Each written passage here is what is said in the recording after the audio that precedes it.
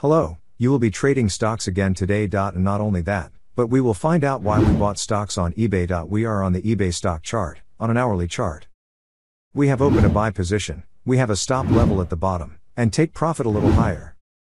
As we can see, we have a broken level and the price has come back to test it. But here we have, not only a broken and tested bottom, we also have an engulfing candle.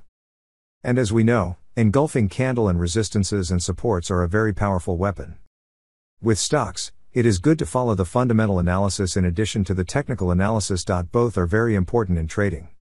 A little later we can see how the eBay stock price has reached and hit our take profit. And we have made a very good profit. Follow us on YouTube for more useful information.